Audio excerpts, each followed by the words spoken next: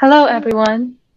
My name is Evelyn May, Senior Product Strategy Manager for Oracle Transportation and Global Trade Management Cloud. Hello, I'm Mark Hornick with Oracle Machine Learning Product Management. Hi, I'm Yasha Pushak, Senior Member of Technical Staff on the AutoMLx team at Oracle Labs. Today we're going to talk about automated machine learning and explainability. The traditional data science pipeline is where you have a machine learning problem that you need to solve. You give your data set to a data scientist and you ask them to train a model for you. While they're doing this, they have a bunch of questions they need to solve. For example, which model should they use? Are their features any good? And which hyperparameter setting should they use? When it comes time to using the model, there are a bunch of additional questions. For example, should you trust it? Did it learn the right thing? Is it fair? Or does it meet some regulatory requirements? Automated machine learning and explainability seeks to make all of this easy for you to use. You simply give us a dataset, we'll automatically select the best model for you, optimize its hyperparameters, and then return a fully trained model. On top of this, we provide explanations to give you insights into what your model has learned. First, let's talk about automated machine learning. We focused on giving you an easy-to-use interface. You simply import the pipeline, initialize it, and then pass the dataset. From there, you're good to go. You can make some predictions. We do this by breaking the problem down into a series of steps.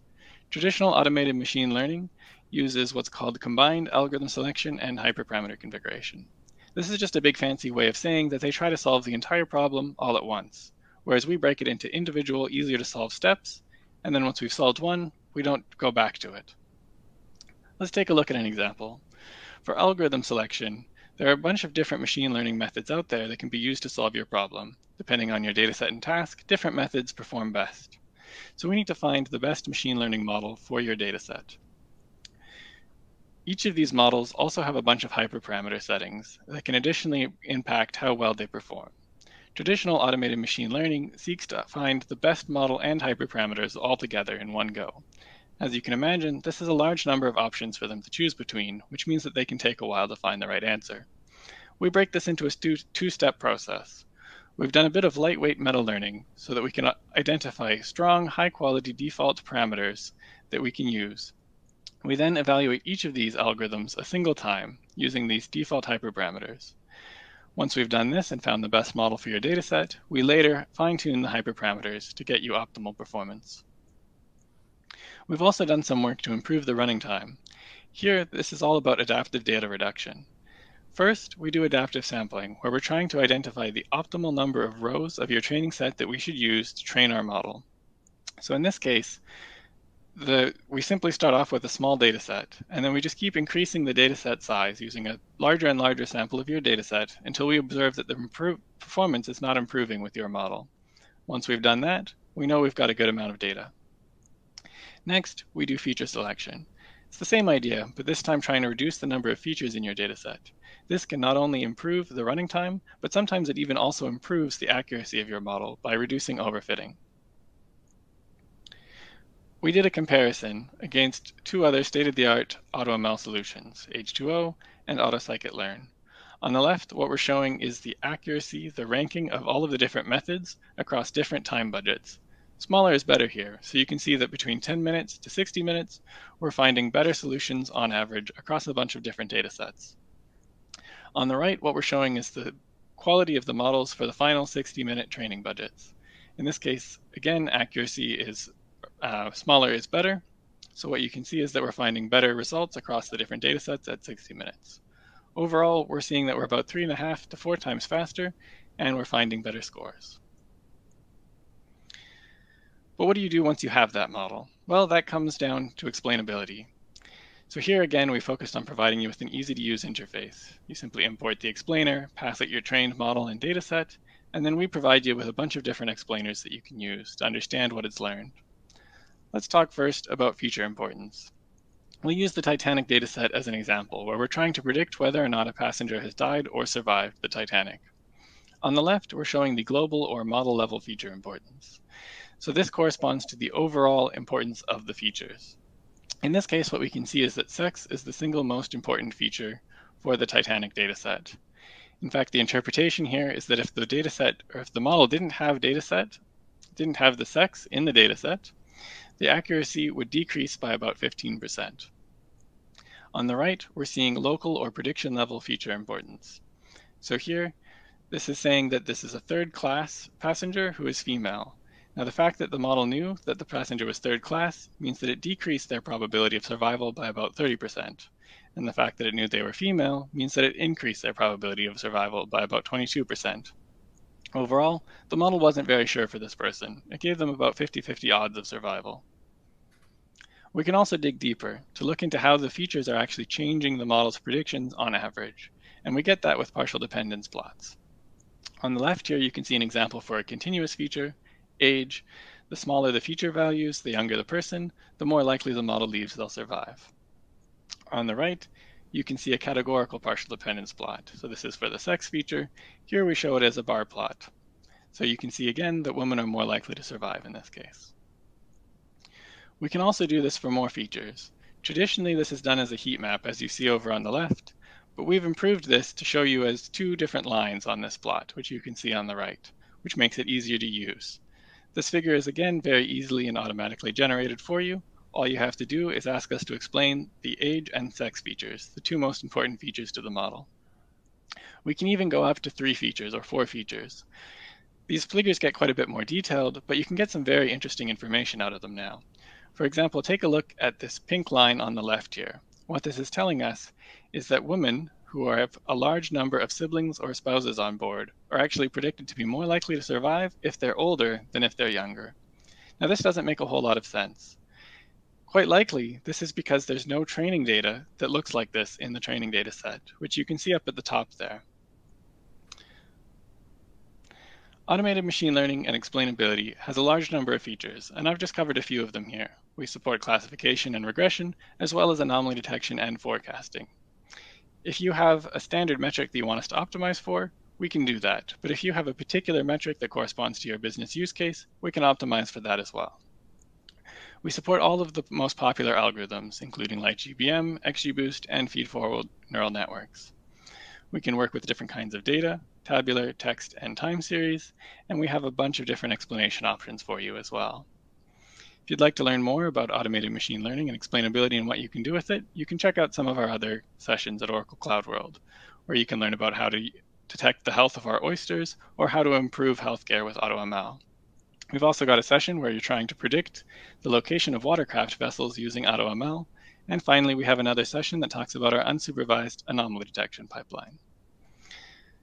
Automated machine learning and explainability is available in a variety of Oracle platforms. For example, Oracle Autonomous Database, which we're going to talk about more in a minute, and as well in Oracle Transportation Management. We also have AutoMLx available through Oracle Cloud Infrastructure's data science platform, MySQL HeatWave, and of course on Oracle's always free cloud services.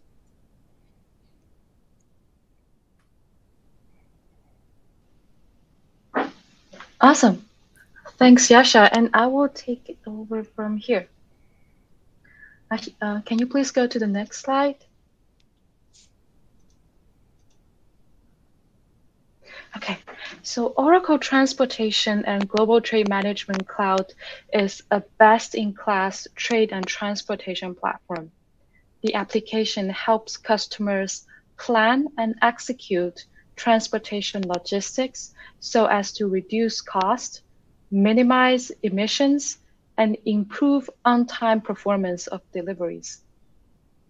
We have received many requests from our customers about leveraging machine learning to intelligently predict shipment transit times based on the actual shipping histories, as well as real-time events in their networks.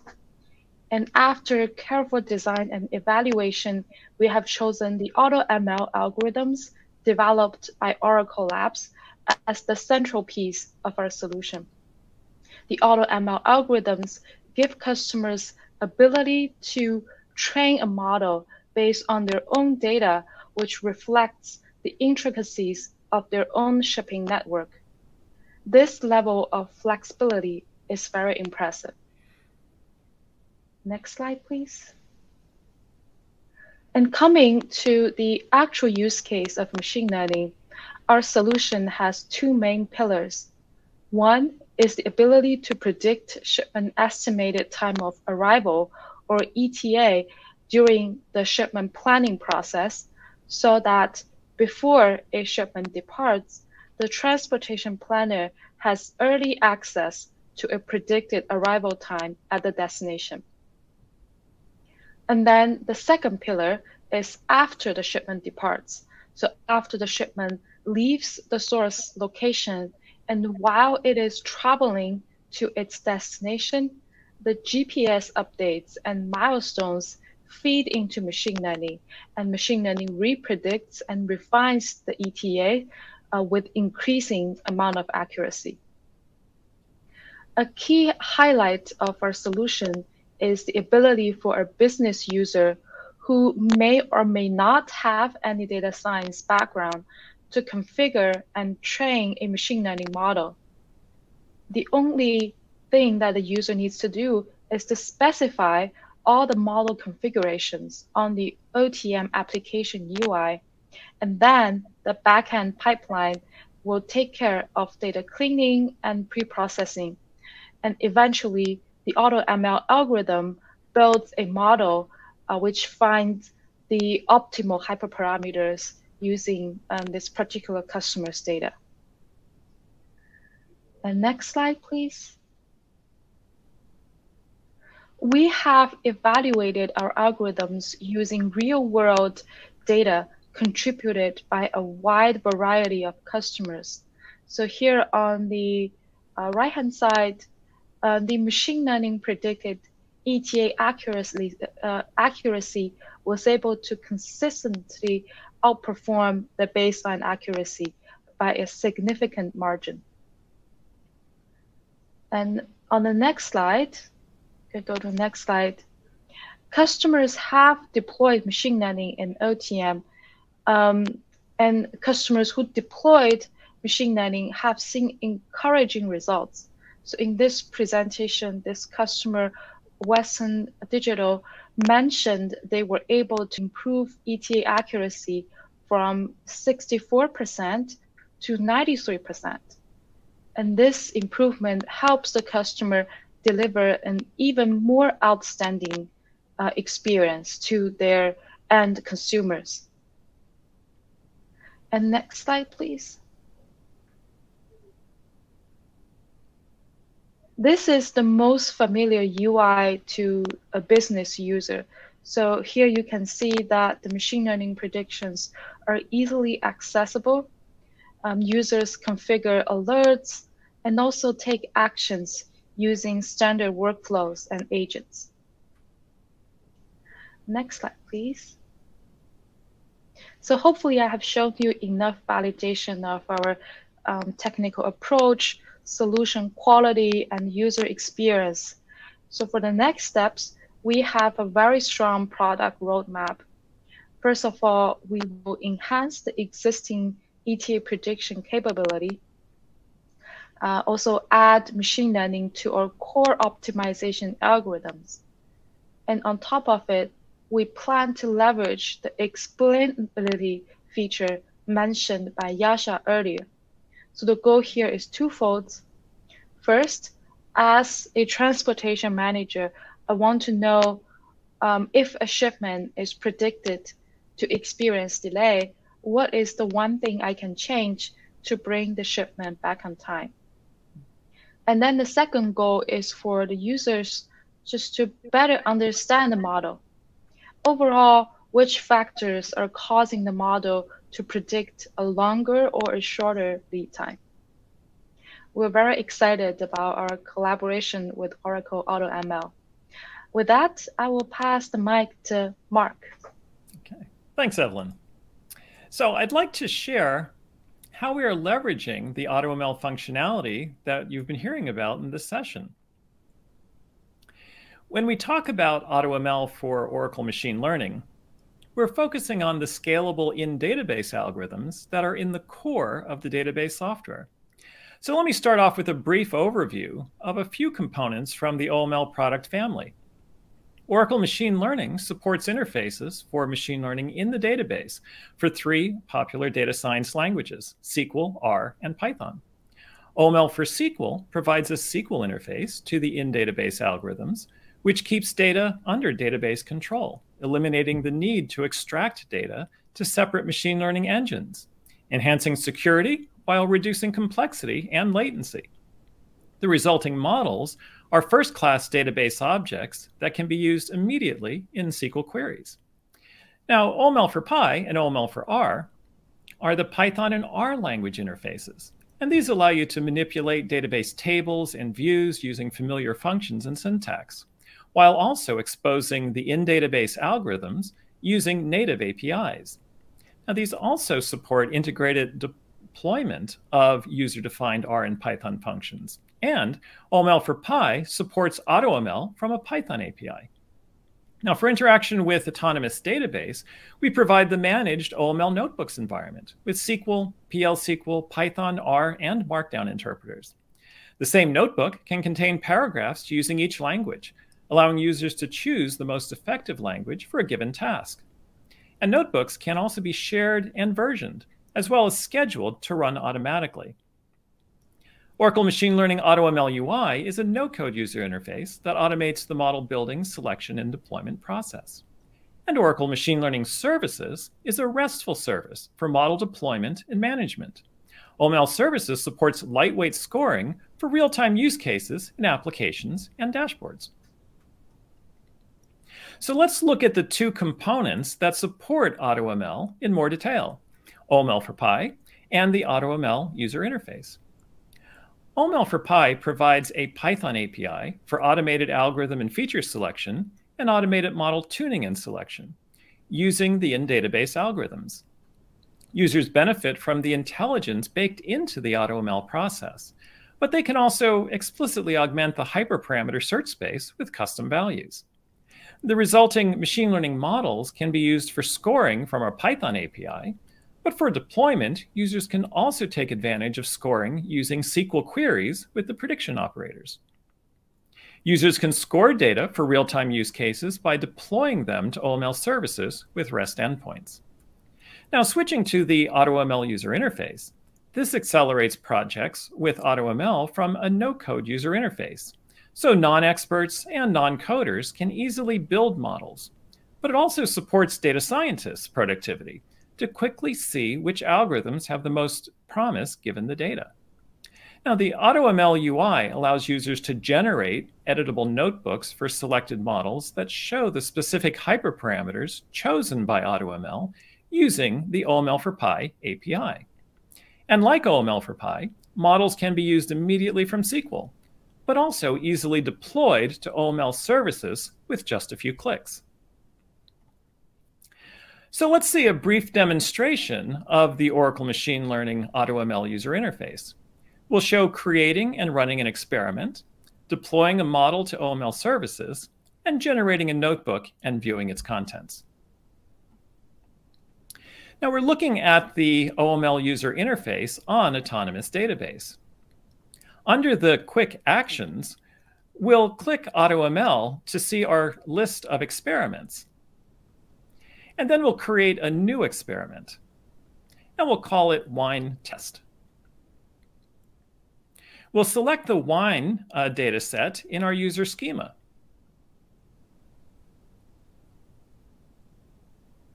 We then select the column that we want to predict. And in this case, that column is named target, making this a classification problem, which is determined automatically from the column data type and cardinality. And we can optionally specify other settings like the number of top models we'd like tuned, the Autonomous Database service level, and even the algorithms we'd like to try. And we see the features with our selected target. Now next we can click Start with either faster results or better accuracy. Faster results chooses fewer pipeline combinations to try, while better accuracy explores a broader search space. We see the progress bar with the steps the UI will go through. Now we're in the algorithm selection phase. You'll notice the algorithm selected for this experiment. AutoML will return the top model for each algorithm.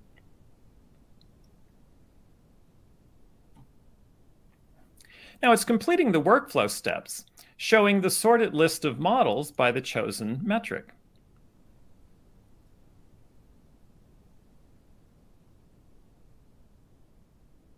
We show additional metrics that are automatically computed for each model. And we can inspect individual model results, like the set of predictors used, their algorithm-specific importance, as well as the confusion matrix.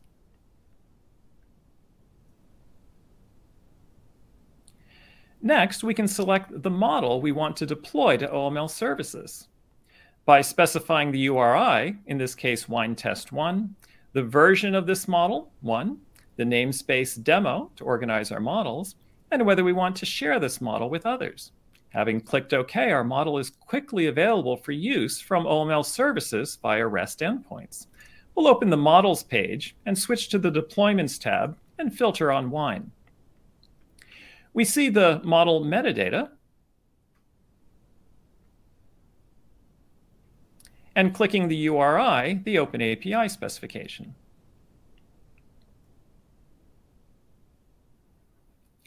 Let's return to the experiment. Just as easily, we can select our top model and generate an OML for Pi-based notebook that includes the hyperparameters selected for the tuned model. We'll open the notebook, which contains the OML for Pi code to build the selected model. We'll look at the interpreter binding settings and select the service level. We'll run the first paragraph to see the experiment metadata that generated this notebook.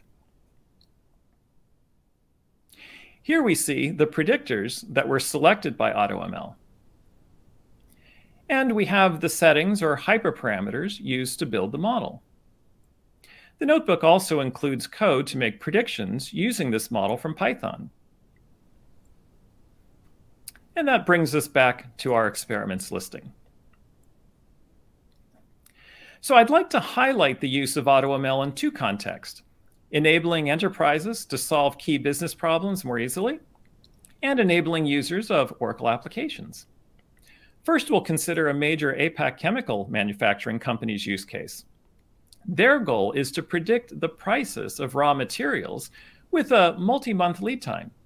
The ML results are compared with human predictions, and their goal is to minimize human judgment bias using machine learning to predict price trends. With AutoML, they were able to achieve 90% forecast result accuracy. Many Oracle applications products use Oracle machine learning. On the roadmap for Oracle Fusion Analytics Warehouse with AutoML, the primary objective is to empower a range of personas, including business users, citizen data scientists, and integrators, to enable machine learning use cases with minimal input and just a few mouse clicks within the FAW framework.